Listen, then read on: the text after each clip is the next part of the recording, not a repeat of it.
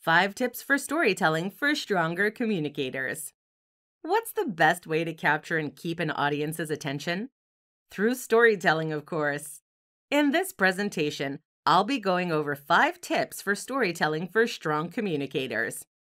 Telling stories effectively takes quite a bit of practice, but as long as you keep these tips in mind, you should be able to keep your audience's attention and maybe even inspire them to engage by asking questions. Let's get started. 1. Know your audience.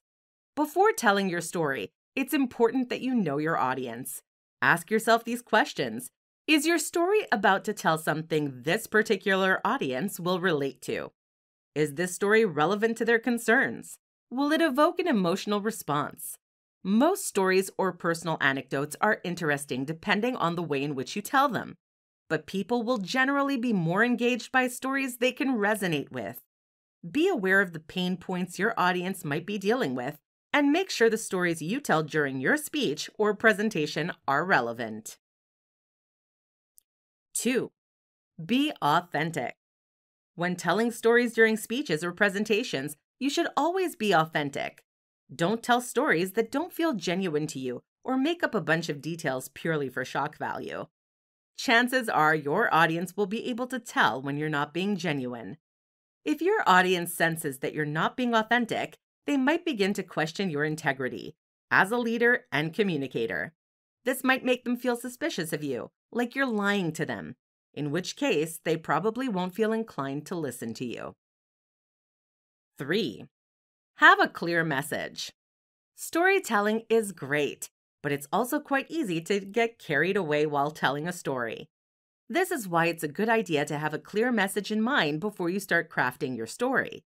The message you're trying to deliver to your audience is the whole point of you telling the story in the first place. So while you're coming up with the story you want to tell, make sure that it connects with your overall message. Basically, the last thing you want to do is get lost in your story.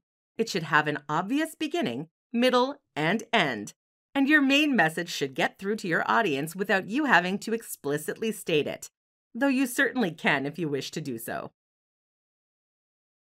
4. Practice. It's true what they say. Practice makes perfect. Your comfort and confidence when it comes to telling stories should improve with time and lots of practice. If you're new to storytelling, you might want to start by telling stories to your friends and family members. This way, you can gauge some reactions to your stories in a judgment-free zone. The wonderful thing about storytelling is that it fits naturally with how we communicate. As you give yourself the chance to practice regularly, you'll probably find that storytelling becomes something you do rather effortlessly and spontaneously. 5. Use emotions.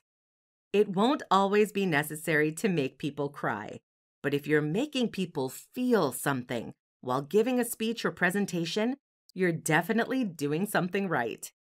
While telling a story that you're really passionate about, you might find yourself getting genuinely emotional. This is something you should lean into, as people tend to respond quite strongly to emotional displays. You don't have to make a big show out of it. But if something you're talking about is making you laugh or cry, let it out. Keep yourself contained, of course, but don't be afraid to show the genuine emotions you're feeling. For more free educational content, visit learnforfree.biz. Content produced and distributed by AllSuperInfo.